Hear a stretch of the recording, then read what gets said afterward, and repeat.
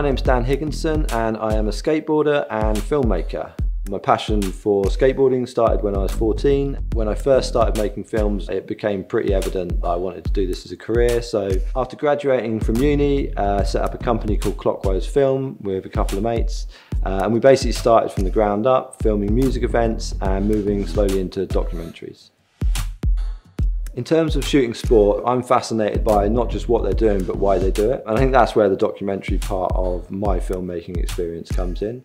It also allows you to use those skills in other elements of the film industry. So all of the skills that you learn in filming skateboarding are transferable, and I take those into other elements of filmmaking production. It's not just about skaters coming, hit record, skater lands it, stop record. It's about capturing all the bits that are in between.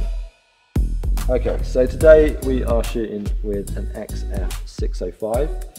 It's a brilliant camera for shooting skating. Some of the features that I really like are the fold-out LCD screen, the handle, which is ideal for filming with skating because you can get down low. The sort of weight and the ergonomics of the body are ideal. All the buttons are really intuitively placed. It's just one of those cameras that just sort of lends itself to a filmmaker's instincts.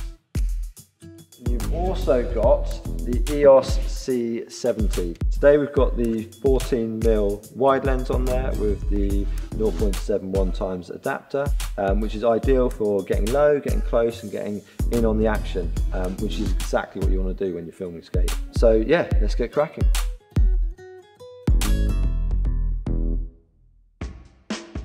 Anyone who's going to be filming skating needs a board obviously, but ideally a filmer board. So this has just got bigger, softer wheels, which means you're quieter and it also means you're less likely to hit a crack or a stone. What I like to do is be on the board as much as possible really. The more movement the better, so if you're following a fisheye line, obviously you're going to be on the board, but also you can shoot long lens lines. So that's where you might be on the other side of the park to the skater and you just sort of hold the camera nice and tight against your body and just sort of zoom in and then capture the action from a slightly different angle. It really showcases the speed of the line and the speed of the skater.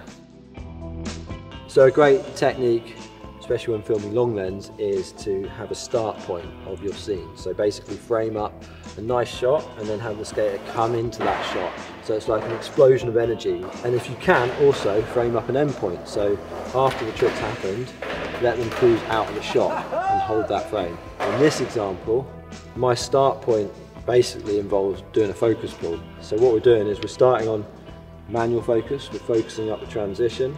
As soon as Jordan comes into the frame, we flick it to autofocus and then we pull out on the zoom, and that allows us to follow him without having to worry about focusing for the rest of the line.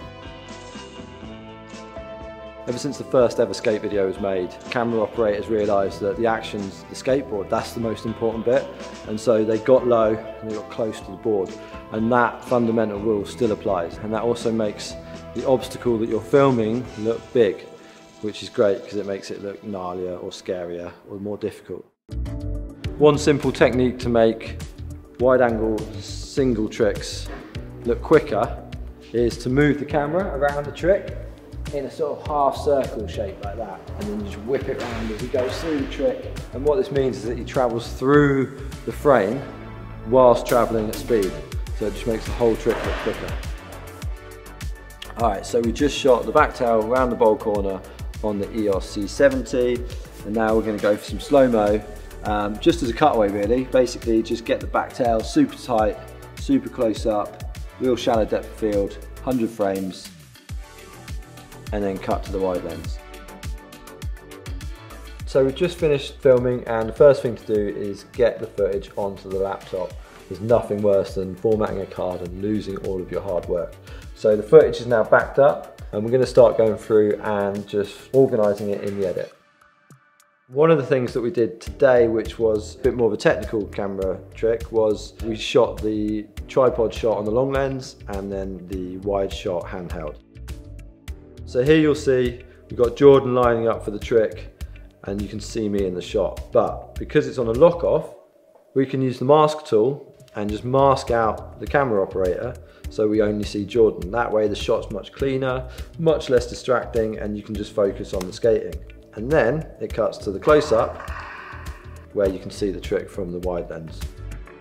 Hopefully all of this has inspired you to go and pick up your camera and find someone with a skill set or an interesting subject matter that you can get out there and go and film. Just find someone that's got a passion for something and share that passion that you have for filmmaking with them. One well-made film can be the start of both your subject's career and your career.